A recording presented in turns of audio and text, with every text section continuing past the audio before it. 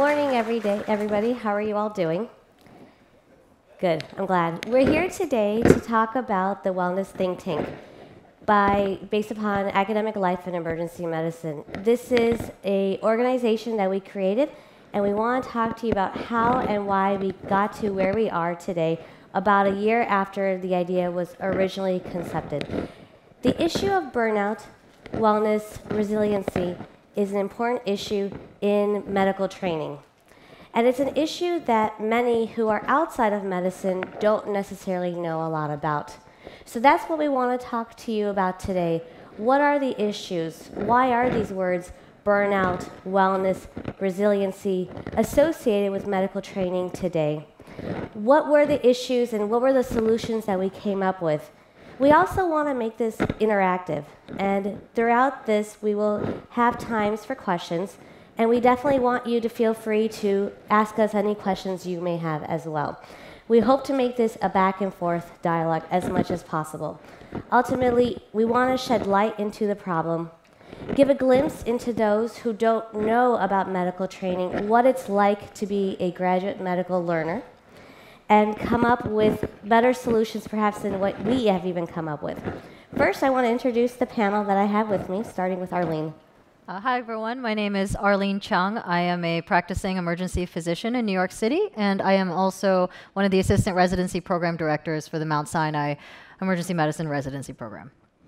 Good afternoon, everyone. My name is Shahina Braganza. I am an emergency physician from Gold Coast Health in Australia, and I've also recently finished up a role which is the Director of Clinical Training, looking after our pre-vocational doctors. My name is Nicole Battaglioli. I'm a practicing emergency medicine physician at the Mayo Clinic in Rochester, Minnesota. And again, I am Nikita Joshi. I work here at Stanford University. I'm one of the emergency medicine doctors involved with resident education, but also medical student education. Throughout this talk, we want to share our own stories of burnout so that it can perhaps give insight as to why we are actually personally vested in this issue as well. And my story, I also was trained in New York City at a county hospital in Brooklyn, and my training was 4 years. It was a pretty grueling experience from day one. It started off kind of already on the go. And of course, my fellow residents understood what I was going through, but that really is a very small subset of people compared to everyone else that I knew. And that included my husband, my parents. They didn't quite understand what I was going through. And I realized that I had a problem when I would come home and try to explain the situation, whatever I had experienced that day with my husband, who's not in the medical field. I tried to explain to him the emotional roller coaster I went through that day based upon the patients I had seen, the workload, what it was like to work with consultants, perhaps difficult encounters, and more than anything, I just actually wanted him to just listen and not say anything back. I never got that. I always got words of advice, none of which I wanted, and it became actually so frustrating to the point where I stopped talking to him. And we hit a point in our relationship where it actually challenged our relationship. And there was a good point where I saw that perhaps this may not be able to move forward because my experience was so difficult. I felt so unable to talk to him about it. And of course, we moved on, persevered. I graduated. We're married. We have a child. And things are better now. But it's this issue of loneliness, having no one to really talk to, that's just a small subset of the whole issue of what leads to burnout and what we hope to explore here today. So I'm going to turn it over to Arlene right now.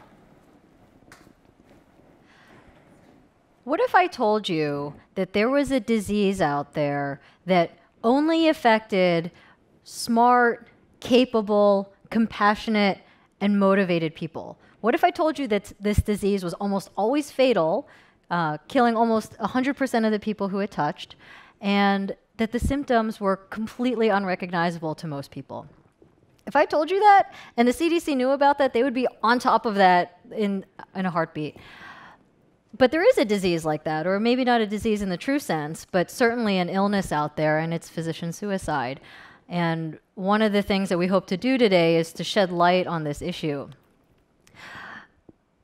I moved to New York City in 2000 and 2014, shortly after residency. And I had had a passing interest in wellness while I was in residency, and I was part of the wellness committee there. And to be honest, it was mostly just organizing social events and resident gatherings, which was fine, which was great. And personally, yes, I thought residency was hard, but I got through it and I survived, and I said, okay, I am leaving and I am going to New York City to live my attending life. And within the first couple months of arriving there, this article came out in the New York Times, which was the first sort of realization for me that this type of problem existed. And one of the things that it did for me in reading it is that I came to realize that there is a problem in medicine, and it's a problem that we're really, I think, ashamed of, and we don't really want other people to know about. But there are these things that keep happening, and they're going to keep happening unless we address the problem. As the author writes, there is a strange machismo that pervades medicine. Doctors, especially fledgling doctors like me, feel pressure to project intellectual, emotional, and physical prowess beyond what we truly possess. As soon as that MD is appended to our name in May, our self-expectations skyrocket as if the conferral of the degree were an enchantment of infallibility. The internal pressure to excel is tremendous. After all, we are real doctors now. But there is a spectrum. It doesn't just start with a happy college graduate and then all of a sudden become a physician who's on the brink of committing suicide. There is stress, certainly, which leads to burnout, which leads to depression, which then leads to suicide. This graph is just demonstrating data, but I mean, there have been several studies that have been published since looking exactly what are the prevalence rates of depression and suicidality in our medical trainees, and it's enormous. If you're not aware that this is a problem, if you look, it gets up as high as over 30%. And can you imagine if that 30% went on and no one recognized that there was an issue, and they went on to become physicians, and 1 in 3 physicians was suffering inside without being able to tell anyone, and with having this sort of shame that they were struggling with this alone. And in fact, it's true. If you look at studies that are beyond even medical trainees, this is a study that was done in a population of US physicians across the spectrum of career, so from early career to late career, across all different specialties. And if you look, on average, the average burnout rate for all physicians is almost 50%. Emergency medicine has the dubious honor of being #1 at the top of this graph. If you see that little gray line that is shooting way above everyone else, that's emergency medicine, which is the specialty that I practice in. So clearly this is an issue that's important to me as well. And so I got really involved in wellness, right? I personally, I had my struggles in residency. I wouldn't say that I ever suffered from burnout, but I really felt compassion almost more for my fellow physicians than I did for the patients, which, it's our job as doctors to take care of the patients, and we will take care of patients. But the question that I had is, we're so dedicated to patient care, but who's dedicated to our care? Well, we have to be dedicated to our own care. And so I became involved in wellness organizations and in promoting physician wellness. And the culture that I was exposed to the first few years in New York following that first summer of 2014 was really encouraging. I was like, we're making strides, we're making progress, we're doing it. And then this happened. And then August 17th happened. One of our deans, David Muller, had written this perspectives piece in the New England Journal. And I think he described it well, why this keeps happening, why doctors are committing suicide. It's because there's a culture of performance and achievement that for most of our students begins in middle school and relentlessly intensifies for the remainder of their adult lives. From their very first shadowing experience to their foray into the lab, from high school AP classes to GPAs and the MCAT, with helicopter parents, violins, varsity soccer, medical school rankings, licensing exams, and the residency match, we never let up on them, and it's killing them. So why do doctors commit suicide? We commit suicide because there is intense pressure to succeed. There's intense pressure to excel from a very young age. There's a very tiny margin for failure, and there's so much shame and stigma surrounding it. But what we hope to do is to pull back the curtains and to show you exactly what goes on inside, and hopefully to shed light on this and to create a solution together. And that's why we think that this presentation is also so pertinent to have at this conference, where it's not just about medicine, but about the entire community coming together and looking at how we are training, pulling back the curtain, as Arlene says. So I want to take a moment if anybody has any other thoughts besides what Arlene has mentioned about the topic of why doctors commit suicide and any insight you may have as to why that happens.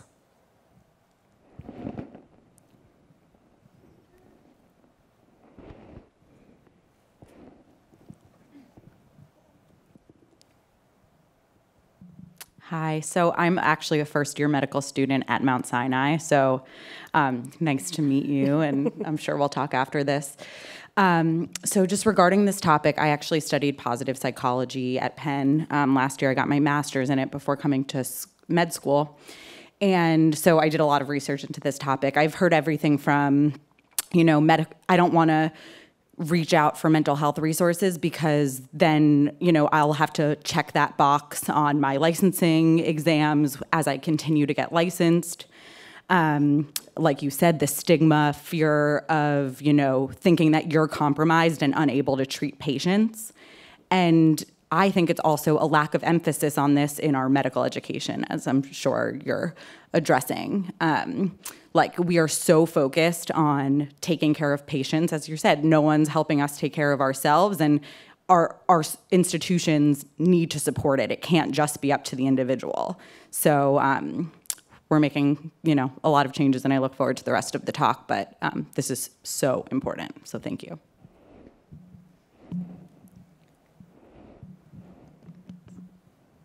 I think it's also important, again, to have it at conferences like this so that we can get input not just from the doctors dealing with this supposed doctor problem, but also from the patients and the industry themselves, because everybody really is impacted from having a physician who may not be mentally stable and who may be suffering from suicide.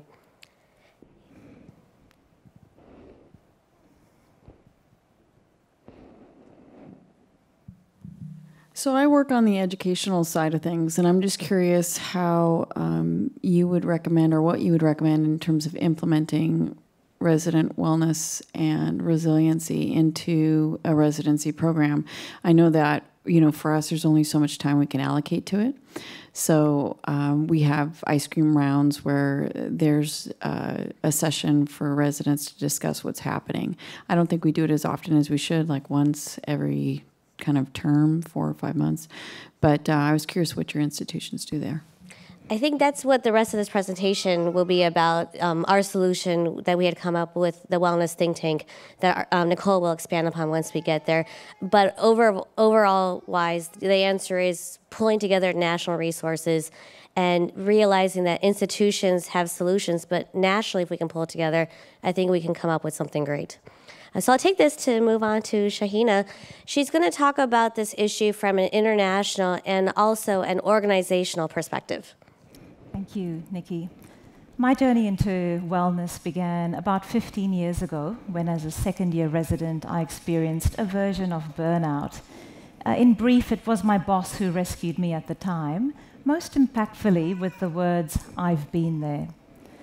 At that time in Australia, the attitude of the medical profession towards wellness was that it was at best an afterthought, and at worst, an issue that might have been considered an indulgence undertaken by those in the profession who were clearly not busy enough doing the legitimate work of being a clinician. And I suspect that you might be able to relate to that as well.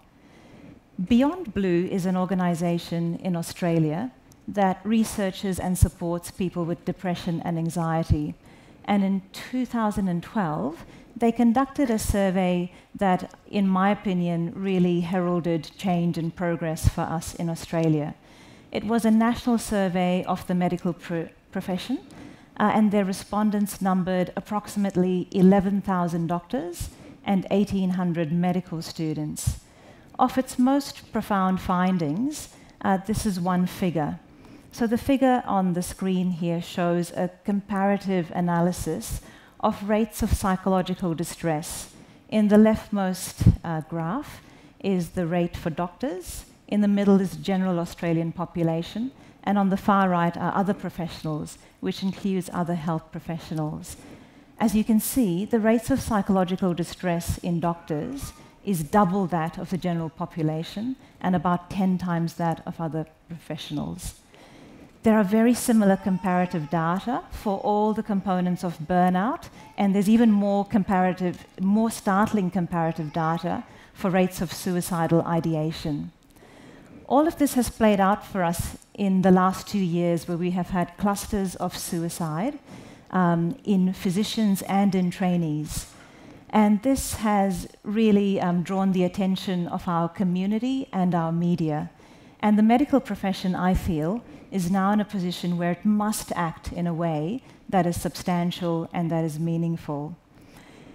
In its closing statements, the Beyond Blue executive summary stated that doctors must resolve their stigmatizing attitudes towards mental health, because their failure to do so not only affects their mental health, but it affects their ability to care for their patients.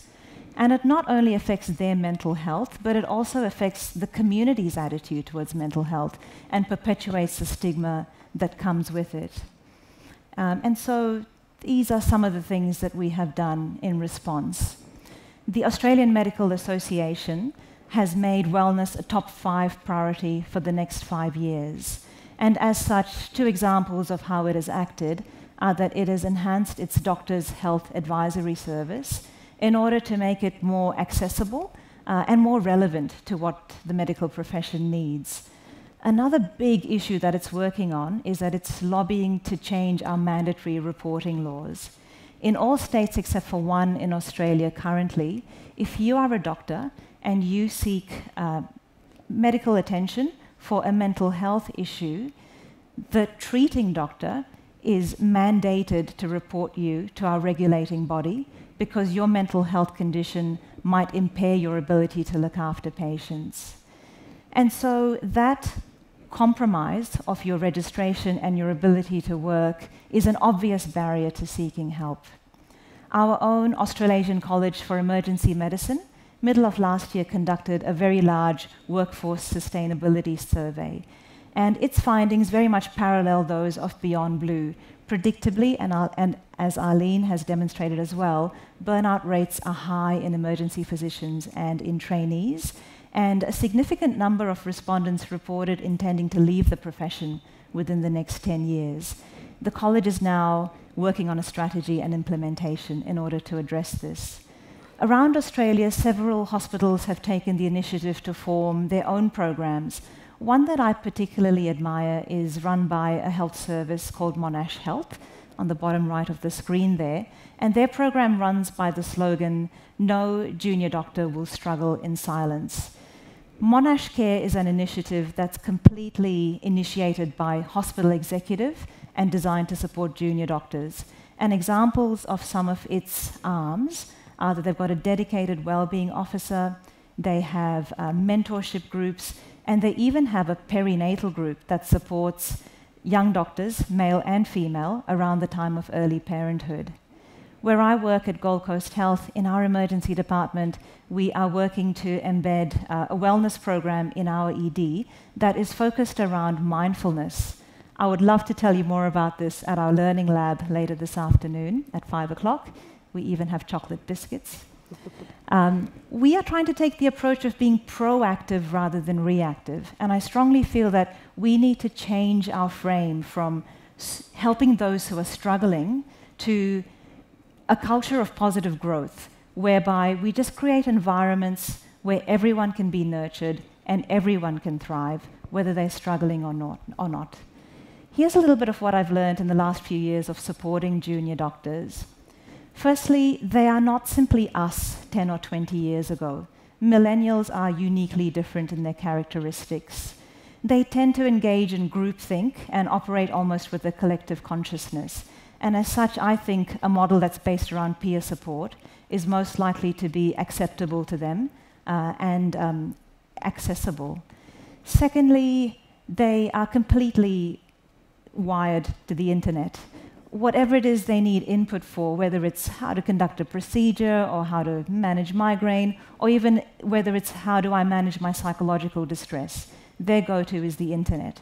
And that's why I think an organization like Allium and what it's built around the think tank, which you'll hear about in a moment, is perfectly positioned to support junior doctors and residents. And my final observation is that whatever we build together in order to support our junior doctors must meet the needs of the end user. In my experience, junior doctors tend not to follow traditional avenues of help, such as human resources or what we have in Australia and is called the employee assistance service, unless we direct them to go there because they've made an error or because a specific issue has arisen. And so junior doctors must really robustly inform whatever it is that we build from here. Having said that, and here's my call to action, it is incumbent upon senior clinicians to initiate, influence, and sustain the discourse and action in this sphere. Larry Chu, in his opening address this morning, described our role as being the shepherd who guides the patient through the most vulnerable period of their lives. Our other vital role is that we are also the shepherd who guides our residents through the most vulnerable periods of their life, not just professionally, but personally. I feel that we are the people in the position of power and influence, and we are also the people who lack the risk that our junior doctors have. If a junior doctor were to voice a concern, they risk their career opportunities, and we don't carry that risk. It's also important to understand for us, I think, that we kind of created this in the first place, or we're certainly perpetuating it. Firstly, we aren't necessarily well in the first place. We don't really look after ourselves in terms of wellness. Beyond Blue found that rates of burnout, psychological distress, and suicidal ideation decreased as we advanced in age and in seniority. But I feel that that's less that because we develop intrinsic wellness, and more because we just develop better control over our environment. As a senior doctor, if there's a particularly unpleasant task to be conducted, we can defer it, we can even delegate it. The other thing is that our colleagues become more tolerant of what might be our dysfunctional behaviors as time goes by, attributing them to our own idiosyncrasies. Oh yeah, we all know Bob. You know, he's a bit aggressive, abrupt, unapproachable, but that's just Bob. He's a great proceduralist. And this attitude not only disregards the effect that Bob has on his colleagues, particularly his junior colleagues, but it completely dismisses the fact that Bob might have some significant struggles himself. We tend to wear our unwellness like a badge of honor, that if you're doing the job properly, you're going to be overworked, overstressed, and fatigued. And we don't model the prioritization of our own wellness to our juniors. And as such, we are then responsible for the culture, not just within our profession, but within our specialties. We're now in a position, having inherited that culture from those who preceded us, we're now in a position to make a conscious decision of whether we allow it to perpetuate or whether, via leadership, we just change the immediate environment around that simply by inviting and encouraging the conversation on wellness, perhaps simply by saying the words, "I've been there." And so my closing statements in this international chapter of the wellness story are that this is not an issue that's confined to one part of the world or to one specialty. It's a global issue. And if it were infectious, it could be called a pandemic. There are various groups working on this around the world. I think it's vital that we connect with each other, because by doing so, we not only support each other, but we lend credibility to each other. And together we might convert an issue that might be considered an indulgence into one that is not only legitimate, but one that is absolutely critical. So with that, we wanted to talk about what we actually did. So I am one of the board members of Academic Life in Emergency Medicine, which is a blog that was started in 2009 by Michelle Lin, who is an emergency medicine physician at UCSF. This blog started out as a repository of clinical pearls that she would develop on her shift that she would then publish as blog posts as a means of storing it. And it has quickly grown since 2009 to really be an academic hub for emergency medicine trainees and also turned into a community. And so academic life turned from a blog into a community. Over the years, we have tackled many issues, mainly within medical education, how to best share procedural tips, how to best learn the latest breaking in the best ways to practice and treat pneumonia, for example. One of the things we then started to tackle was training. And a few years ago, we decided to gather chief residents nationwide into a think tank of its own called the Chief Resident Incubator. And from that, we actually began to find a few stars that were rising. Nicole is one of those future leaders in emergency medicine. And for Nicole, wellness was an important issue. And so we took that academic life. Our passion, as you can see, is to lead as a respected institution in advancing education, professional development, and community building globally using digital technologies, initially the blog, and from there Twitter, Instagram, SoundCloud, in emergency medicine and other health professions. Our niche is innovation, education, and community building in health profession education. So from this, working with Nicole and a few other experts, we developed the Wellness Think Tank. The Wellness Think Tank, our mission is to create a diverse community of residents and educators who collaborate, innovate, and advocate for physician wellness from the ground up. This grassroots initiative tackles resident issues such as preventing suicide and burnout, enhancing resilience, and promoting overall quality of life. Our ultimate goal is to catalyze innovative and positive change at the individual, institutional, local, national, and international levels. So before we get into really the nitty-gritty about the program, which is what Nicole will be going through, I just wanted to take a moment to think about what we're really doing is taking digital technologies and the internet and taking that and tackling this really important topic of burnout and suicide. And so one thing I want you to think about as we move forward for the sake of time is the online space really the most safe place to have this type of really deeply personal conversation that most people have individually, would feel very reluctant to share with their friends, their supervisors. And now we're asking them to share this internationally using the online world, which can be discoverable really by anyone and at any time, regardless of your privacy settings. So as Nicole describes what we've come up with and the safety measures that we put in, just keep that thought in mind. So as Nikki mentioned, wellness is a really important topic for me. As a third-year resident and a chief resident, I quickly, during the middle portion of my third year, hit a burnout point. I was the definition of burnout. I was depressed, and there were definitely days where I rather would have driven my car off the side of the road than to show up to work that day. That was a pretty terrible place to be, and as I moved through the rest of my residency and into my first year of practice on my own, this group kind of came together with other individuals who were also concerned about wellness, and we decided to, again, form this group using the model that the Chief Resident Incubator had used pretty successfully to try to do the same thing to tackle wellness. To start, our leadership board included, again, folks who were very well versed in using these virtual digital communities, in addition to Arlene and myself, who really kind of handled the more day-to-day and project development.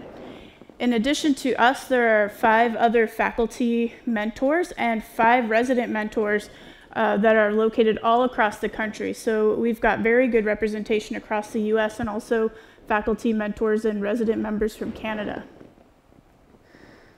To start, we tried to figure out who we wanted our stakeholder to be, and we really wanted to focus on emergency medicine residents. We wanted to kind of get in at the ground level of education where a lot of people tend to build and develop the techniques that they're going to use throughout their career to develop and maintain their own wellness. So we really wanted to kind of pick a stakeholder group that was a little more grassroots feeling and at the start of their medical careers. We offered this program free for every emergency medicine residency in the US and Canada, and programs were allowed to submit 1 to 2 residents that they felt were interested in wellness to serve as an ambassador or a wellness champion from their program. As you can tell by the map, we've got some fairly good representation across the US, and then again, folks from Canada. The platform that we use to communicate is Slack. For those of you not very versed in what Slack is, it's a cloud-based online collaboration and communication tool that's used by a lot of companies. To address what Nikki brought up about safety and is the internet, a safe place to kind of conduct this sort of business, Slack is pretty useful in a sense that it allows folks to communicate directly via direct messaging. We can also communicate via locked channels, and we were also able to put in a plugin, so to speak, under the Ask Think Tank channel, where members could ask a question or ask for advice to the rest of the think tank completely anonymously. So we've kind of found this to be a pretty good way to try to communicate and collaborate online while maintaining some anonymity or creating an environment that felt somewhat secure. When looking for partnerships and corporate partners, we were able to find some companies and corporations that also had a vested interest in wellness. We partnered with US Acute Care Solutions, which is an ED staffing organization in the US. We were able to meet with them in person at one of our large meetings in the fall, and they expressed a very big interest in physician wellness, especially since they employ a lot of emergency medicine physicians. They were interested in kind of developing with us and learning what they could from us to pass along to the physicians that they employ to keep them well. In addition, we've also partnered with a couple of food delivery organizations where you get the meal prep in the box. Chef and Peach Dish collaborated with us to try to provide some of those options to our resident members.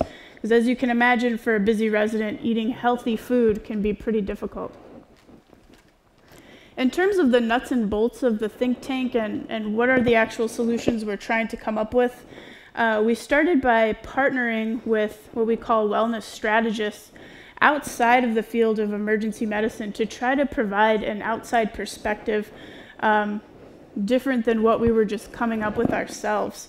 We partnered with Jason Brooks, who is a performance psychologist out of Canada, and he's worked with us as a group and with individual members on really using performance psychology to combat stress. We've also worked with ZDog MD, who you may or may not know, but is considered to be kind of a thought leader in a sense that he's trying to work towards disruption and revolutionizing medicine as it's delivered as a system currently. And then we've also been able to work with James Dahl from the White Coat Investor to focus on fiscal responsibility and financial wellness, which is also important for physicians, something that we're not always the best at. In addition to that group and some others that weren't on that screen, such as Shahina, we've worked closely with her.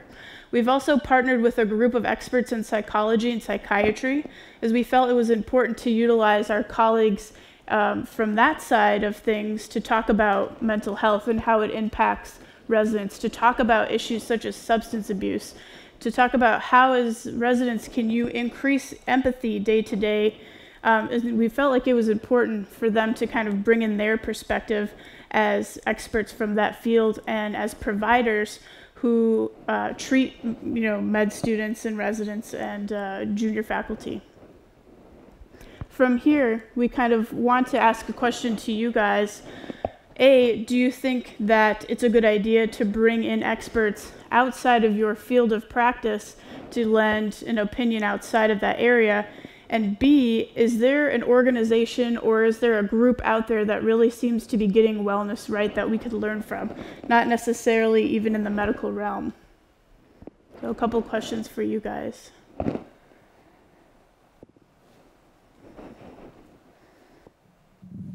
I would say it's really important to bring people from the outside in. I think of IDEO, for example, and the teams that they create and bringing people, taking an interdisciplinary approach because we're trained in different ways, we are educated in different ways. So I think adding another perspective or another layer to the opportunity or the problem is really important. And I think in the long run, you end up with a product or a result that is more holistic and can be applied to other professions as opposed to just one.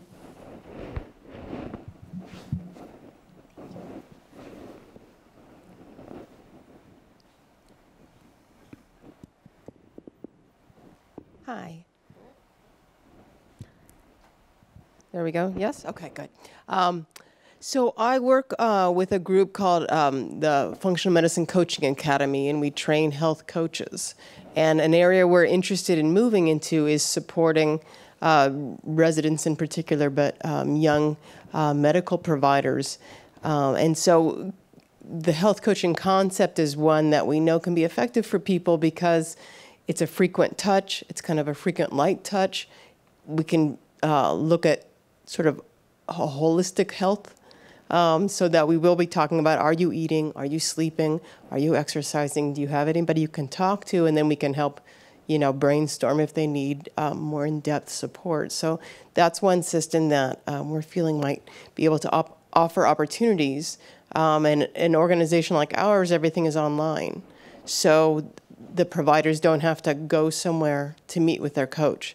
They just get on their laptop, they have a webcam, the hours are flexible.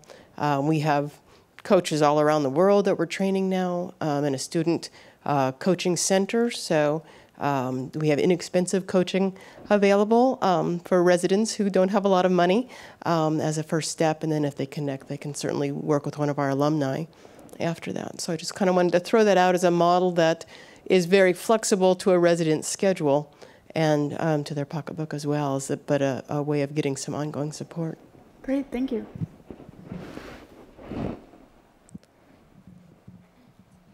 Hi.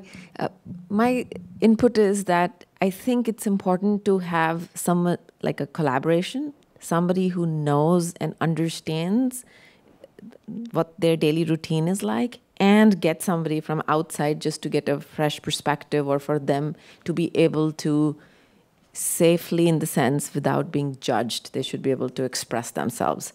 Because I'm an ophthalmologist, and ophthalmology is not where you expect burnout, but even on your data that you showed, but it exists. I just think it's not reported.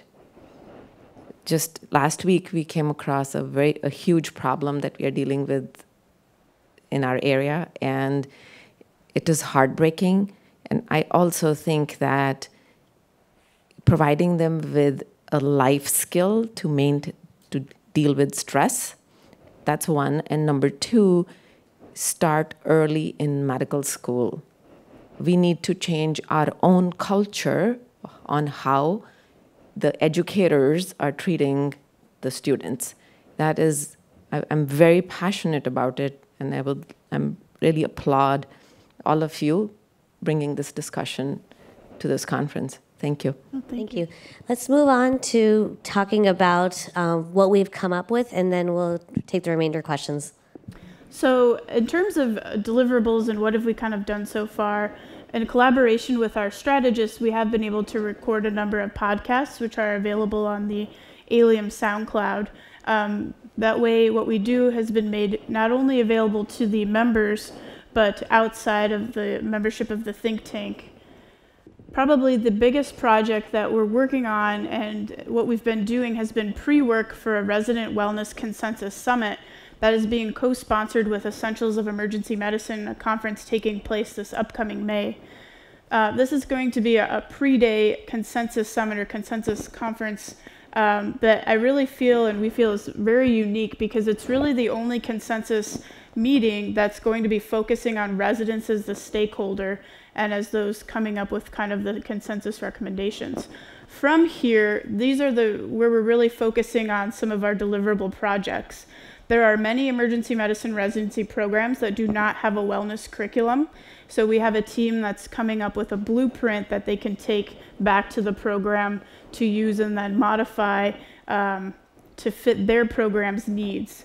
In addition, we're going to be looking at some data as a current survey in emergency medicine residency programs and what the level of burnout currently is. And there's going to be a group looking at current technology focusing in wellness. This is just a little sample from kind of one of our massive spreadsheets where the residents are testing out different apps and such related to all kinds of health-related and wellness-related apps. In addition to some of these apps, we're also looking at and evaluating online resources for like obtaining therapy and that kind of thing for those that feel like there's too much of a stigma in their community to go to their local mental health providers. So it's a fairly comprehensive list of tech and programs that we can give to residents to pick and choose things they can incorporate into their personal daily life. Again, we really feel like this is going to be a great opportunity for the residents. In addition, a problem that frequently comes up with a consensus conference is actual representation to come up with a consensus. Between the enrolled participants in the think tank and also the people who will be attending live, we feel like we've gotten a pretty good representation of residents, again, across the US, Canada, and there will be some international residents attending. So the virtual community has been a really great vehicle to get mass representation to do the pre-work for this consensus summit. So, you know, we haven't necessarily come up with the solution per se to wellness, and this is going to be an ongoing problem for I think a while. A lot of you brought up some great points. We definitely need a culture change. We need to decrease the stigma surrounding talking about mental health issues. We need to not penalize our colleagues for seeking help if they need it. But this is kind of what we came up as a solution and a place we wanted to start. So we really thank you guys for taking the time to listen to us today. And we have a couple minutes left, so we'd be happy to take any questions if anybody has any additional questions.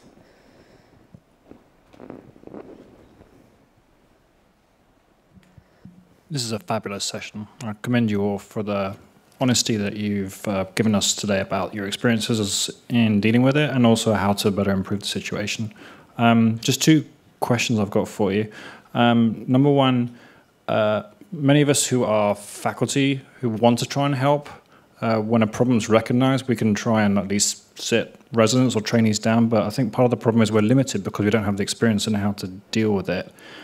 And the resources that we have in terms of counseling aren't available, even at places that might be similar to this. If resources are limited, are there any other suggestions that you have when you're dealing with someone who has a stressful life as a resident or a fellow that you can provide? And secondly, I'm trying to be careful how to phrase this. When you have male trainees, the way in which they handle stress may be different than if you're dealing with female trainees, and there's no male representative on the sofa right now. I'm quite, I'm not surprised to see that. Do you guys have any insight about how male residents and trainees, and also how male faculty deal with stressful situations for trainees that are men and women, respectively? I hope that question makes sense. I think, Arlene, you want to tackle this? I can tackle the first question. One of the benefits that I think we saw in creating a virtual community was exactly sort of the problem that you mentioned, where there are pockets in the country where there may be no local resources available. So we felt that the one strength of having something that's utilizing all the technology that we have available is that you could potentially, as a resident, reach out to another resident who lives across the country. And who else is there that is better equipped to understand the struggles of a resident than another resident, which is primarily why both the constituents and the stakeholders of the think tank are the same. So we've really hoped that they've taken sort of bonding with each other and meeting people from across the country to really merge their interests. I mean, as far as the individual resident, the person that we're really, this is the person that we're doing all of this for. That's a hard question to answer. And, I do a lot, I work a lot in the wellness sphere, and I really hate to say it, but I don't know that we've come up with a fantastic solution yet. I really think it lies in culture change. And I think the broad-based effort like the think tank is a really big step in the right direction of culture change. And regarding your second question, I'll turn it over to Nicole for a second to talk about our distribution. But our leadership actually does include a few other men on the field, and I think this also speaks to a culture shift as well. Mm-hmm. And one of our biggest advocates, and the reason why this group was put together, was Dr. Chris Doty, who's the program director at University of Kentucky. Their program, unfortunately, suffered a tremendous loss about a year ago.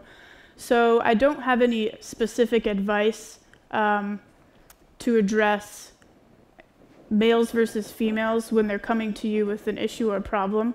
My initial advice, I guess, would be to try to find a person to reach out to them that you feel like would resonate with them. But we've got other males on the faculty and the resident leadership, and at least half of the strategists that we've worked with have been male as well. So there's definitely interest there, but I don't know what the right answer is in terms of trying to address, but I agree there's probably some differences. My initial thought would be just to find the person to work with the resident initially that you feel like would resonate best. And then in terms of your first question, there are a lot of resource poor kind of areas, and even if you work at an academic institution, your mental health resources for residents may not be great. Most organizations should have an employee assistance program, but some people don't want to use that in fear that they'll be stigmatized. So there really are a lot of online resources. You can do virtual therapy with people online, and they're all licensed therapists, but these aren't really resources that a lot of people are familiar with. So part of what we're hoping to do is just make people aware of the resources that they can use if they feel like they're in a pinch or they just don't want to use the resources that they have available due to concerns they have. So before I turn it over to Shahina for final thoughts, we'll take one more question. This is just a comment to dovetail off of what the information you just provided, just that there's a pretty robust literature on male patterns of depression and female patterns of depression, and maybe some flags are more obvious to us than others. But the way at least emergency medicine works in the U.S. with the Council of Residency Directors, the majority of program directors are men. And so, and the trainees now, I think we're at the point of 50-50 in terms of medical students going into emergency medicine, the distribution of men and women. So there is attention paid to it for sure, and a knowledge that signs and symptoms may present differently. Okay, thank you so much. I'm going to turn over to Shahina for one last thought. So in closing, the time is now. We recognize and understand more about physician wellness and unwellness than we ever have before. The question is, what do we do about it? Well, we can continue to do little and to allow the status quo, or we can make the decision that not just as a profession, but as a community, we're going to grasp this with both hands and we're going to determine to fix it, firstly by empowering our residents. Finding the solution, I feel, will require intellect, but more than that, it will require heart. The end game here is to normalize the conversation on wellness so effectively that if a junior doctor is noted to be struggling, anyone from a hospital executive to a medical colleague to a nursing, allied health, even non-clinical staff member, perhaps even with some careful thought, a patient might feel comfortable enough to reach out a hand and ask, "Doctor, are you okay?" Thank you very, very much.